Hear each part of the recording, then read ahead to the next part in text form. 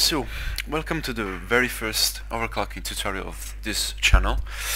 This is going to be very short and simple. Now, if you have a GTX 1060 and let's say you want to undervolt it and you want to overclock it at the same time, you just need this software here, MSI Afterburner. You just want to head to the setups of the software and you want to set up the voltage control. You need to untick this one. After you did this, you're gonna restart the application. You're gonna head to core voltage. You're gonna set it to plus 50%, but you're not actually going to use this.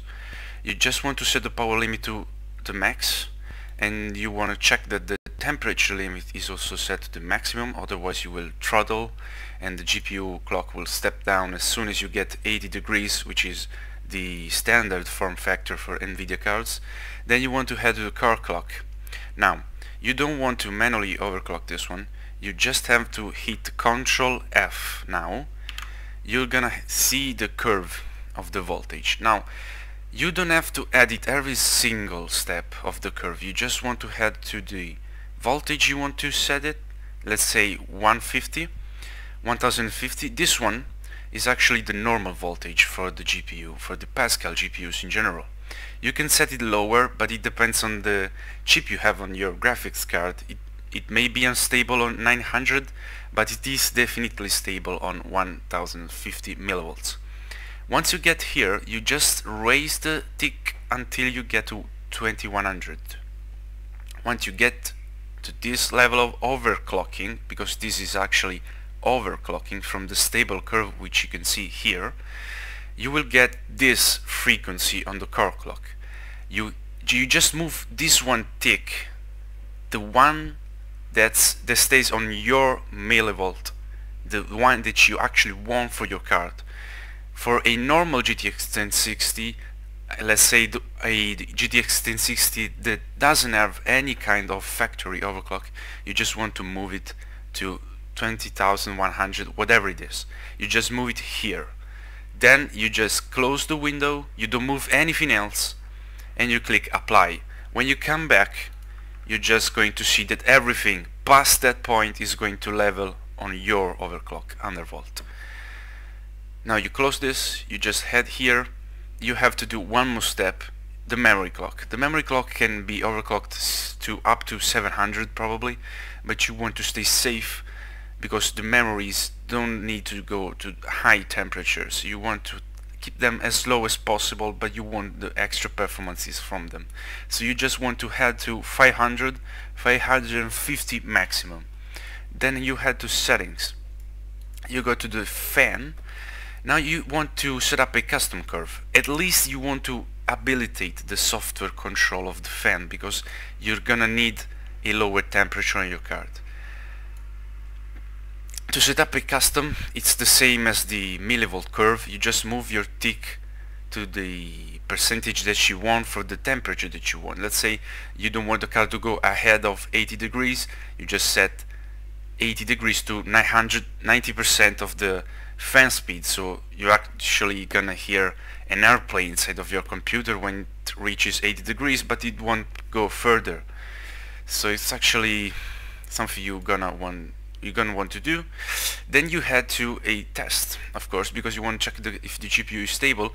Now I'm just going to show you in a simple 1 minute, 2 minutes show of Unigine Valley, but you want to run the Unigine Valley for at least 2 to 3 hours.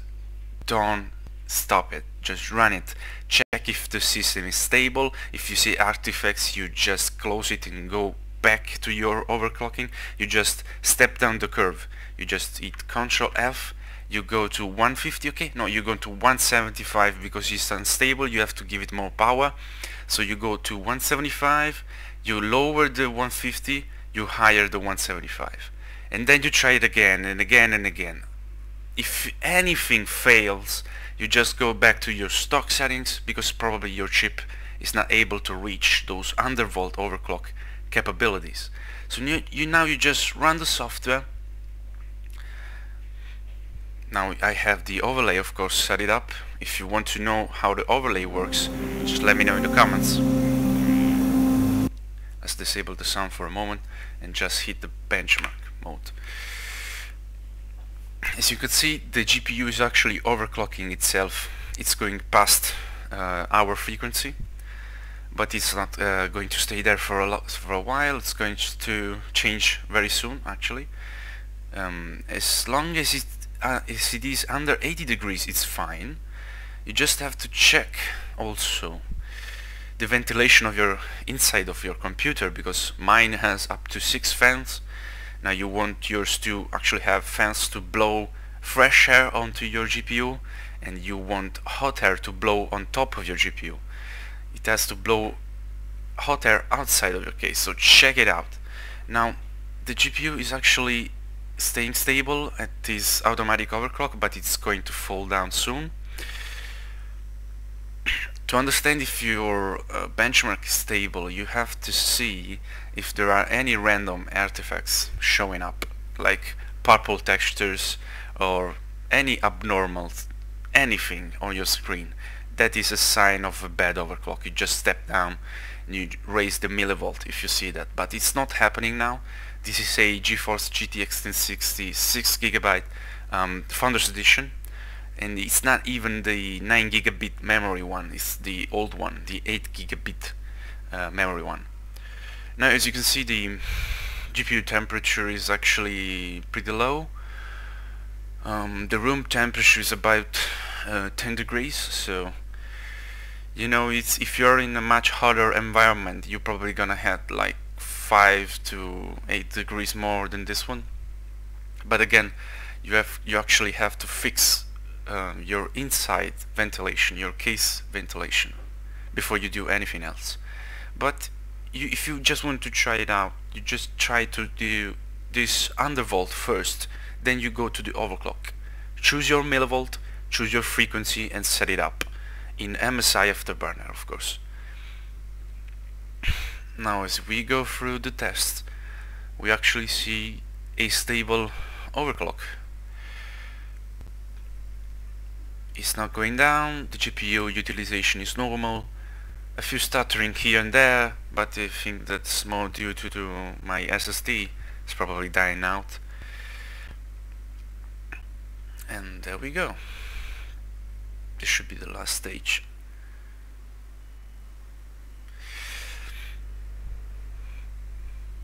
Keep an eye on, if you have the on-screen display up, keep an eye on your millivolt.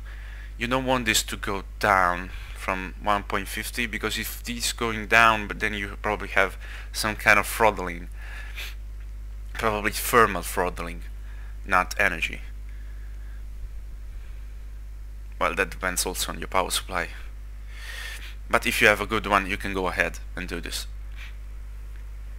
This is the score, perfectly normal. Now we're gonna, I usually get 2900, 2950, but now it's actually close to this score, probably because of the recording, who knows.